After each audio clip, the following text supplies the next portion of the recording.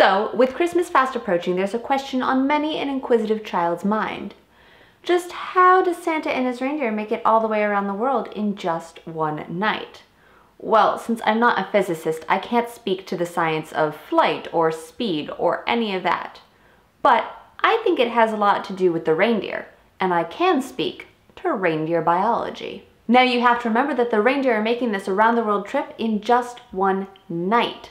That night is very important, with the exception of one especially bright-nosed young reindeer. How in the world do they see so well in the middle of the night? Well, we should start to look for clues in the eyes of some other animals that are very good at seeing in low light conditions. Have you ever noticed that when you take a picture of a cat, its eyes glow this really weird blue? That's actually caused by something known as the tapetum lucidum. It's a layer right behind the retina in the cat's eye that acts as a mirror.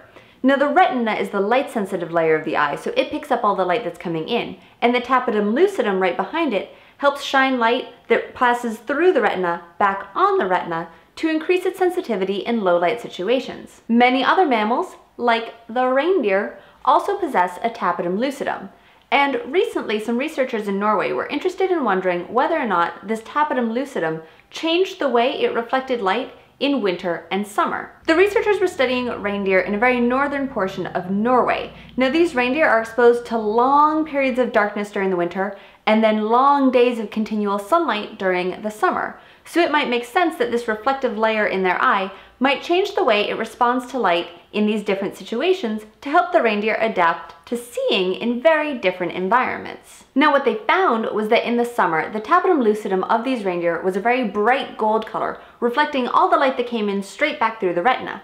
However, in the winter, the tapetum lucidum was a dark, deep blue color, potentially scattering light out at an angle back through the retina. Now, while this angular scattering of light would decrease the visual acuity of the retinas, it would increase their sensitivity to light, which would be helpful in low-light situations.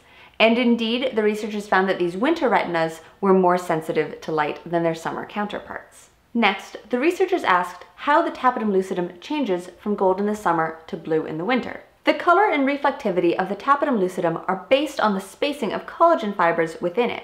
The researchers found that in the summer, these collagen fibers were spaced far apart, giving the tapetum lucidum its gold appearance, but in the winter, they were very close together, giving it its blue appearance. The researchers hypothesized that this change in collagen spacing was due to a change in the intraocular pressure of the reindeer eyes in the winter. So in the winter, when there are very low light conditions, the pupil has to dilate, and this increases the pressure inside the eye. And they hypothesized that this increased pressure would squish these collagen fibers closer together, creating a gold to blue color shift. Now, they tested this with a super cool and just brilliantly simple experiment. What they did was that they took a gold summer tapetum lucidum and they looked at it under a microscope and they saw that it looked gold. But then they put a cover slip and 8 grams of weight on top of it, sort of simulating this change in intraocular pressure. And what they found was that the color changed from gold to blue, just like the change from summer to winter in the reindeer eyes.